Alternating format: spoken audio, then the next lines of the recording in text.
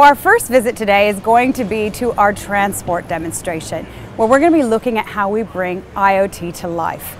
We have demonstrations focused on travel, on road and vehicle systems to improve safety and commuter connectivity. Simon Young is here to tell us more. Thanks, Julie. So we're here at Cisco Live Melbourne to look at demonstrations around the Internet of Things, IoT in action.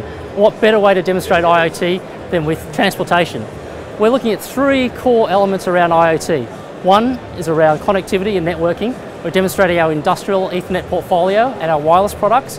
We're demonstrating LoRa, which is a wireless, long-range, low-power sensor connectivity solution. And we're also showing Jasper Control Center, which is all about providing communications and management to mobile and cell connectivity. The second element that we're showing is around security, and that's around IoT threat defense. We're displaying the architecture here. And third is around IoT data fabric, which is essentially Kinetic.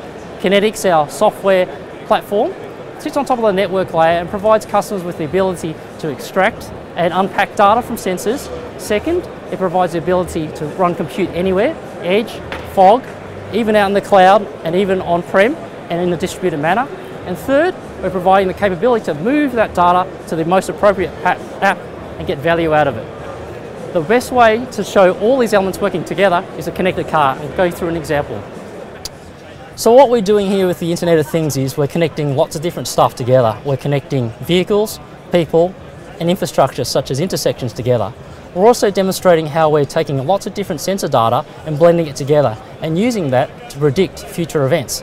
Examples of data could be the speed of the vehicle, maybe the wiper blades are on, perhaps they're putting on their traction control, perhaps even if a pedestrian is walking in front of you. So then, with all that information together, what we can do is we can drive an action towards a vehicle and help prevent an accident from occurring. So that's IoT in action, and that's how we're using transportation and IoT to help make it safer and more efficient for everyone. Thanks.